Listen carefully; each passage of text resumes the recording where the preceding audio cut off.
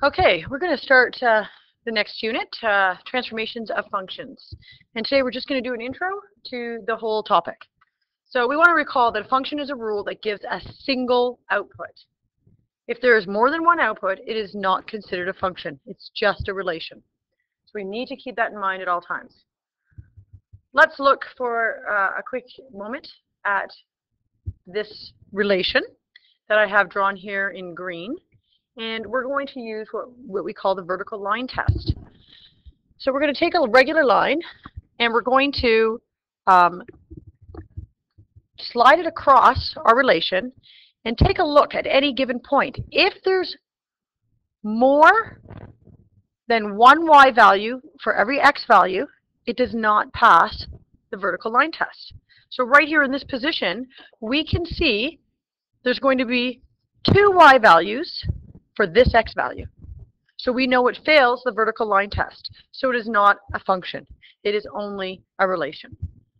Okay, so that's the vertical line test. We can look at these. I have a line already started here that I'm going to take over here. And we're going to take a look at this first relation. And we're going to see if we can take the vertical line test and take it right through the graph and see if it has one output for every input. So as we go, and sometimes it's hard to tell.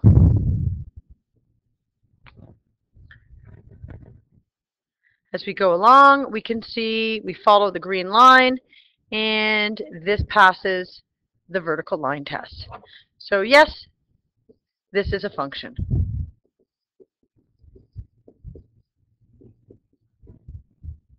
And if we continue on to the next one, take a look. So far it's good, but at this point, a few points here, there's like it's touching it in three different spots here. 1, 2, 3. And you only need one case of this. One case says it's no longer a function. It will be a relation. Okay?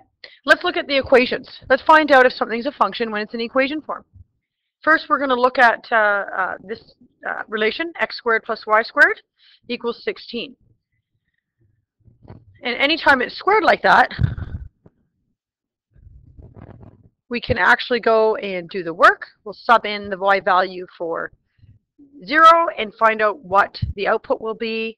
And when we take the square root of 16 as we rearrange and isolate y, we get plus or minus 4.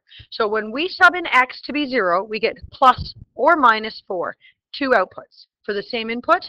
This one also is no longer a function.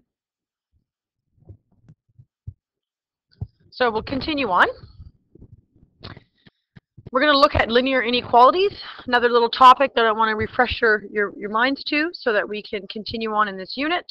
And we're going to look at these two examples. First, we have x is less than 6, and we want to graph this on a number line. When there is no equals with it, right here, this is just less than. X is less than 6. And there's no equals there. So what we do is we denote that with an open bubble, and this should say -6 actually, sorry about that, and less than goes this way. And that's how we denote that in graphical form on a number line. The second one says 3x is greater than or equal to 9. So I'm going to write that down. So 3x is greater than or equal to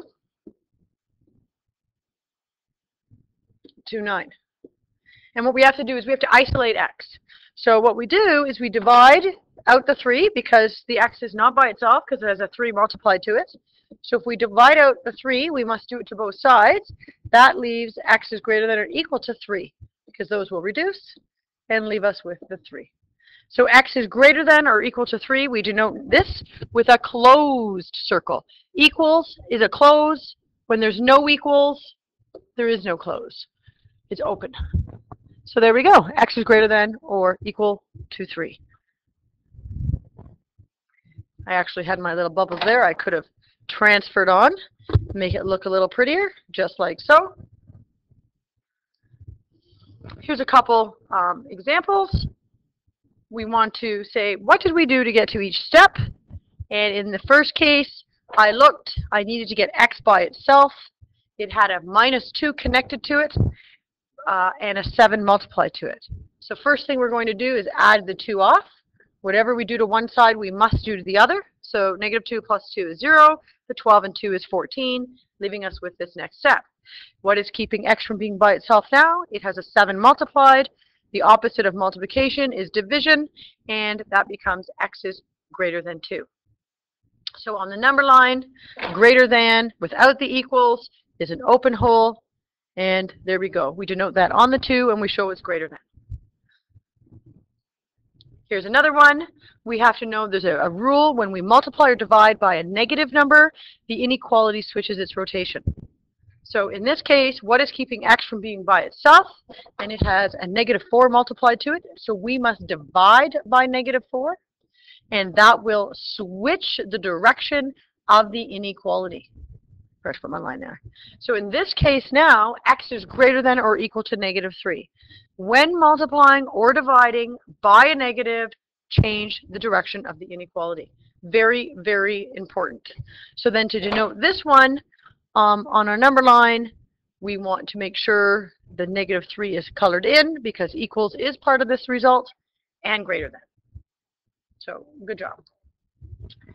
So we'll continue on. Actually, we'll take a small break and we'll continue on in a little bit.